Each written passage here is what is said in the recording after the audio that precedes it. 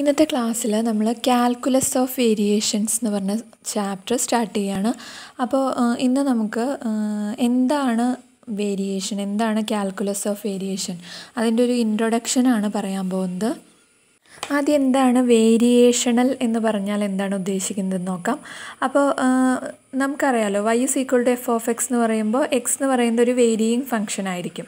അതായത് എക്സിന് പല പല വാല്യൂസ് ഉണ്ടായിരിക്കും. അതിനനുസരിച്ചിട്ട് f(x) ചെയ്യുമ്പോൾ നമുക്ക് പല പല വൈസ് കിട്ടും അല്ലേ. അപ്പോൾ x എന്ന് പറയുന്നത് അവിടെ ഒരു വേരിയിങ് ആണ്. അത് നമുക്കൊരു സിമ്പിൾ ടേംസിൽ പറയുന്നതാണ്. അപ്പോൾ അതല്ലാതെ നമുക്ക് കുറച്ചുകൂടെ അഡ്വാൻസ്ഡ് ആയ അല്ലെങ്കിൽ കുറച്ചുകൂടെ കോംപ്ലിക്കേറ്റഡ് ആയ ഒരു ആക്ഷനാണ് കാൽക്കുലസ് ഓഫ് വേരിയേഷൻ എന്ന് പറയുന്നത്. അതായത് നോർമൽ കാൽക്കുലസും ഉണ്ട്, വേരിയേഷണൽ കാൽക്കുലസും ഉണ്ട്. അപ്പോൾ നോർമൽ കാൽക്കുലസ് എന്ന് വെച്ചിട്ടുണ്ടെങ്കിൽ കുറച്ചുകൂടെ സിമ്പിളായിരിക്കും. And we have to study the വേരിയേഷണൽ calculus. അത് മറ്റേതിനെ കമ്പയർ ചെയ്യുമ്പം കുറച്ചുകൂടെ ഡിഫിക്കൽട്ടായിരിക്കും നമുക്ക് സോൾവ് ചെയ്തെടുക്കാൻ വേണ്ടിയിട്ട്. അപ്പോൾ ഈ കാൽക്കുലസ് ഓഫ് വേരിയേഷൻ നമ്മൾ യൂസ് ചെയ്യുന്നത് ഒരു ഫംഗ്ഷൻ അല്ലെങ്കിൽ ഒരു കേർവിലൊക്കെയാണ് നമ്മളിത് സോൾവ് ചെയ്യാൻ വേണ്ടി യൂസ് ചെയ്യുന്നത്. അങ്ങനെ ഒരു വേരിയിങ് ഫംഗ്ഷനെ ഇൻ്റഗ്രേറ്റ് ചെയ്തിട്ട് നമുക്ക് കിട്ടുന്നത് എന്തായിരിക്കും? ഒരു സ്റ്റേഷനറി വാല്യൂ ആയിരിക്കും. സ്റ്റേഷനറി എന്ന് പറയുമ്പോൾ നിങ്ങൾക്കറിയാം ഐദർ മിനിമം ഓർ മാക്സിമം. നമ്മൾ ഒപ്റ്റിക്കലിലൊക്കെ ഫെർമാറ്റ്സ് പ്രിൻസിപ്പിളിൽ പഠിച്ചിട്ടില്ലേ? എന്താ ചെയ്തത്? ഇൻ്റഗ്രലിൻ്റെ ഉള്ളിൽ ഒരു ഫംഗ്ഷൻ ചെയ്തു. അതെന്ന് പറയുന്നത് ആ പർട്ടിക്കുലർ ഫംഗ്ഷൻ എന്ന് പറയുന്നത് ഒരു വേരിയബിളിനെ ഡിപ്പെൻഡ് ചെയ്യുന്നത് കൊണ്ട് നമ്മളിതിനെ വേരിയേഷണൽ എന്നാണ് പറയുന്നത്. ഓക്കെ, അപ്പോൾ എനിവേ നമ്മളുടെ ആൻസർ എന്ന് പറയുന്നത് സ്റ്റേഷനറി ആയിരിക്കും, അതായത് ഐദർ മിനിമം ഓർ മാക്സിമം. അപ്പോൾ ഇനി ഇതിൻ്റെ ഡീറ്റെയിൽസിലേക്കാണ് നമ്മൾ പോകുന്നത്. അപ്പോൾ കുറച്ചുകൂടെ നിങ്ങൾക്ക് ക്ലിയർ ആവും. അപ്പോൾ ഡീറ്റെയിൽസിലേക്ക് കടക്കുന്നതിന് മുന്നേ എവിടെയൊക്കെയാണ് നമ്മൾ ഈ വേരിയേഷൻ പ്രിൻസിപ്പിൾ കണ്ടേക്കുന്നത് എന്ന് വെച്ചാൽ ക്ലാസിക്കൽ മെക്കാനിക്സിൽ ഡി-എലംബർട്ട്സ് ആൻഡ് ഹാമിൽട്ടൺസ് പ്രിൻസിപ്പിൾ, അതുപോലെ ക്വാണ്ടം മെക്കാനിക്സിൽ Lagrangian techniques and field theory, അതേപോലെ ഏറ്റവും നിങ്ങൾക്ക് മനസ്സിലാവുന്നത് ഇതായിരിക്കും ഇലക്ട്രോഡൈനാമിക്സിൽ ഫെർമാറ്റ്സ് പ്രിൻസിപ്പിൾ. അപ്പോൾ അത് വെച്ചിട്ടാണ് നമ്മളിപ്പോഴും ജസ്റ്റ് ഒന്ന് എക്സ്പ്ലെയിൻ ചെയ്തു തരുന്നത്.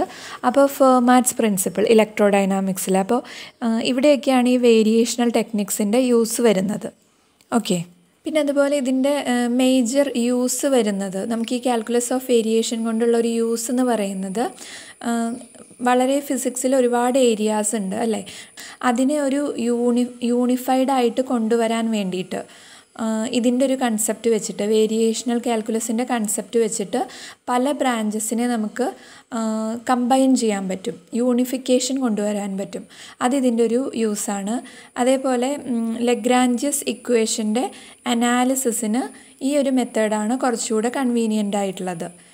ഓക്കെ, ദെൻ അടുത്തൊരു പോയിന്റ് എന്ന് പറയുന്നത് ഡിഫറെൻറ്റ് കൺസ്ട്രെയിൻ ട്രീറ്റ്മെൻറ്റ്സിന്. കൺസ്ട്രെയിൻസ് എന്ന് പറഞ്ഞാൽ നമ്മൾ ഈ ചാപ്റ്ററിൻ്റെ അവസാനത്തിലേക്ക് പഠിക്കുന്നുണ്ട്.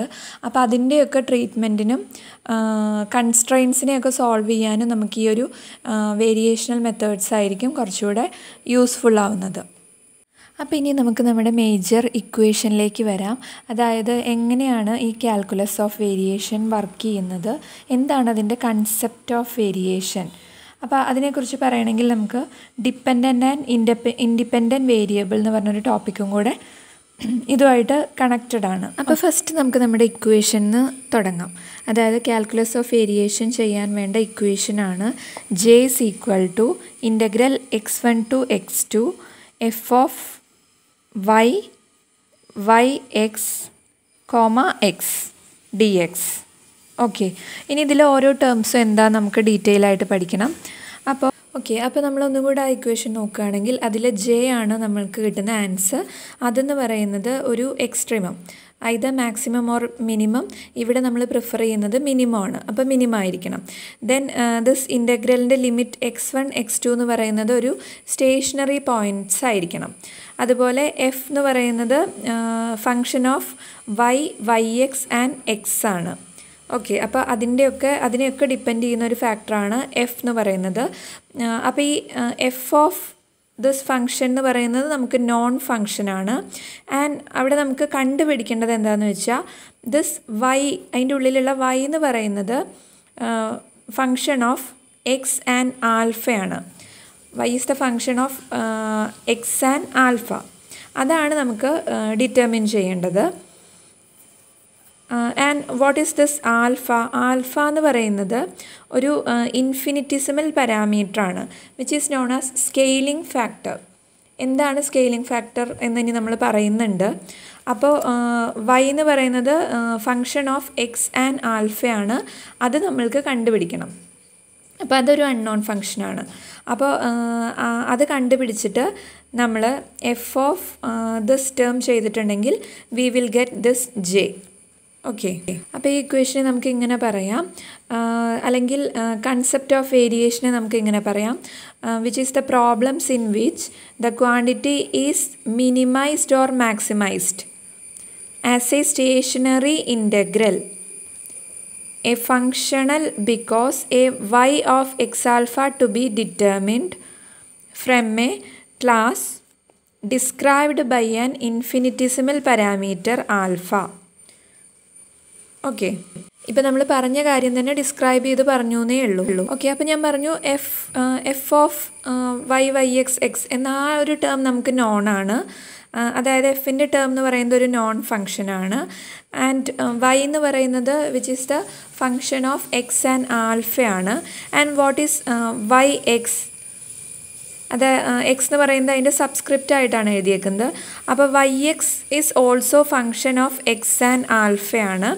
And which is equal to നമ്മൾ എഴുതുന്നത് ഡോ വൈ ബൈ ഡോ എക്സ് എന്നാണ്. വൈ എക്സിനെ നമ്മൾ ഡോ വൈ ബൈ ഡോ എക്സ് എന്ന് എഴുതും. അപ്പോൾ ആ വൈ എന്ന് പറയുന്നത് which is the function of X and ആൽഫയാണ്.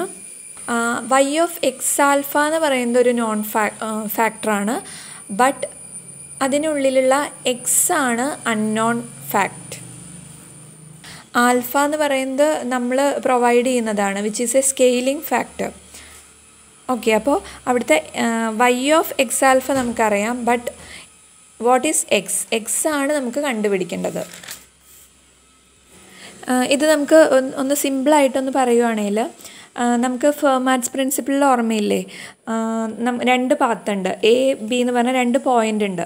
അപ്പോൾ നമുക്ക് ഈ എ എന്ന് പറഞ്ഞ പോയിന്റിൽ നിന്ന് ബി എന്ന് പറഞ്ഞ പോയിന്റിലേക്ക് നമുക്കൊരു ഇൻഫിനിറ്റ് നമ്പർ ഓഫ് പാത്ത് ഉണ്ടായിരിക്കും അല്ലേ? ഏത് പാത്തിലൂടെ വേണമെങ്കിലും നമുക്ക് പോവാം. അങ്ങനെ ഒരു ഇൻഫിനിറ്റ് നമ്പർ ഓഫ് പാത്ത് ഉണ്ടായിരിക്കും. ഓക്കെ, അപ്പോൾ നമ്മൾ കണ്ടുപിടിക്കാൻ പോകുന്നത് ഇതിലേത് പാത്തിൽ കൂടെ പോയാലാണ് നമ്മുടെ ആൻസർ ജെ എന്ന് പറയുന്നത് മിനിമം ആയി കിട്ടുന്നത്. അതാണ് നമ്മൾ കാൽക്കുലസ് ഓഫ് വേരിയേഷൻസിൽ കണ്ടുപിടിക്കുന്നത്. അപ്പോൾ അതിൽ ഏത് പാത്തിൽ കൂടെ പോയാലാണെന്നുള്ള ഏത് പാത്ത്, അതാണ് നമ്മളുടെ X, that is Y of X. അപ്പോൾ എക്സ് ആണ് നമുക്ക് കണ്ടുപിടിക്കേണ്ടത്, അല്ലെങ്കിൽ വൈ ഓഫ് എക്സ് ആണ് കണ്ടുപിടിക്കേണ്ടത്. അതാണ് നമ്മുടെ അൺനോൺ ഫങ്ഷൻ എന്ന് പറയുന്നത്. അത് കണ്ടുപിടിച്ചിട്ട് വേണം നമുക്ക് അത് വെച്ചിട്ട് ഇൻ്റഗ്രേഷൻ ചെയ്തിട്ട് ജെ കണ്ടുപിടിക്കാൻ. അതെന്ന് പറയുന്നത് മിനിമം ആയിരിക്കണം. ഓക്കെ, ആൻഡ് ഇവിടെ നമ്മൾ എടുക്കുന്ന ഇൻ്റഗ്രേഷൻ്റെ x1 x2 എന്ന് പറയുന്നത് നമ്മളുടെ ഈ പാത്തിൻ്റെ രണ്ട് പോയിൻ്റ് ആയിരിക്കും, രണ്ട് എക്സ്ട്രീമം പോയിൻറ്റ്സ് ആയിരിക്കും. ഒന്ന് എ എന്ന് പറഞ്ഞ പോയിൻ്റ്, മറ്റേത് ബി എന്ന് പറഞ്ഞ പോയിൻ്റ്. ഓക്കെ, അപ്പോൾ ഈ ഒരു പോയിന്റിൽ നിന്ന് ആ പോയിന്റിലേക്ക് നമുക്ക് ഇൻഫിനിറ്റ് പാത്ത് അവൈലബിൾ ആണ്. അതിൽ ഏത് പാത്ത്, അതാണ് വൈ ഓഫ് എക്സ്, ഏത് പാത്തിലൂടെ പോയാലാണ് നമുക്ക് ജെ എന്ന് പറയുന്ന നമ്മുടെ വാല്യൂ മിനിമം ആയിരിക്കുന്നത്, അതാണ് നമുക്ക് കണ്ടുപിടിക്കേണ്ടത് ഈ കാൽക്കുലസ് ഓഫ് വേരിയേഷൻ വെച്ചിട്ട്. ക്ലിയർ ആണോ? അപ്പോൾ നമുക്ക് രണ്ട് എക്സ്ട്രീമം പോയിൻറ്റ്സ് അറിയാം, x1 ആൻഡ് x2. അല്ലെങ്കിൽ ഓക്കെ, ഇവിടെ x1 x2 ആണ്, അല്ലെങ്കിൽ നമ്മൾ എ ബി എന്ന് പറയുന്ന ആ രണ്ട് പോയിൻ്റ്. അപ്പോൾ നമുക്കറിയാം ഏത് പാത്തിലൂടെ പോയാലും x1 എന്ന് സ്റ്റാർട്ട് ചെയ്ത് x2ൽ എൻഡ് ചെയ്യും. പക്ഷേ നമുക്കറിയില്ല ഇതിൽ ഏത് പാത്തിൽ കൂടെ പോയാലാണ് നമുക്ക് ജെ മിനിമം കിട്ടുന്നത്. ഓക്കെ, അപ്പോൾ അതാണ് നമുക്ക് കണ്ടുപിടിക്കാനുള്ളത്. That is J is a stationary value, either maximum or minimum. Here we prefer the minimum value. So we have to find the Y of X under which J become extremum. അതാണ് കണ്ടുപിടിക്കേണ്ടത്. അപ്പോൾ we have to find the Y of X out of many infinite path.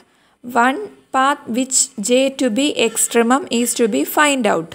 Okay, ഈ type പ്രോബ്ലത്തിനെയാണ് നമ്മൾ variation കാൽക്കുലസിൽ deal ചെയ്യുന്നത്. അപ്പോൾ ഇതൊരു സാധാരണ differential calculus വെച്ച് ചെയ്യുന്നതിനേക്കാൾ ഒരുപാട് കോംപ്ലിക്കേറ്റഡ് തന്നെയാണ്. പക്ഷേ എന്നിട്ടും നമ്മൾ എന്തിനാണ് ഇത് പ്രിഫർ ചെയ്യുന്നത്? നമുക്ക് ആക്യുറസി കൂടുതലായിരിക്കും, നമ്മുടെ ആൻസർ കുറച്ചുകൂടെ പെർഫെക്റ്റ് ആയിരിക്കും.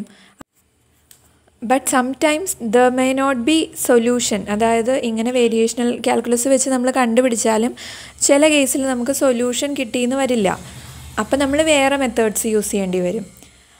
ഇനി നമ്മൾ സാധാരണ ഇൻ കേസ് ഓഫ് ഡിഫറൻഷ്യൽ ഇക്വേഷനിലൊക്കെ എന്ത് ചെയ്യുമെന്ന് വെച്ചാൽ, നമ്മൾ 2 നൈബറിങ് പോയിൻറ്റ്സ് കണ്ടുപിടിച്ചിട്ട് അതിൻ്റെ y(x0) y(x1) കണ്ടുപിടിക്കും. എന്നിട്ട് ആ വാല്യൂ കമ്പയർ ചെയ്തിട്ട് അതിലേതാണ് മിനിമം എന്ന് ജസ്റ്റ് കണ്ടുപിടിച്ചാൽ മതി. അങ്ങനെയാണ് നമ്മൾ സാധാരണ ഒരു ഡിഫറൻഷ്യൽ ഇക്വേഷനിൽ ചെയ്യുന്നത്. ഇനി നമുക്ക് നമ്മുടെ ഫിഗറിലേക്ക് വരാം. അപ്പോൾ ഇവിടെ XY 2 കോർഡിനേറ്റ്സ് ഉണ്ട്. നമ്മൾ ഈ സെയിം ഫിഗർ നമ്മൾ ഒപ്റ്റിക്കൽ പാത്തൊക്കെ കണ്ടുപിടിക്കാൻ വേണ്ടി ഫെർമാറ്റ്സ് പ്രിൻസിപ്പിളിൽ കണ്ടിട്ടുണ്ടായിരിക്കും. അപ്പോൾ ഇവിടെ അതായത് 2 point x1 y1 x2 y2. അപ്പോൾ x1 y1 നിന്ന് x2 y2യിലേക്ക് പോകാൻ നമുക്ക് infinite number of path available ആണ്.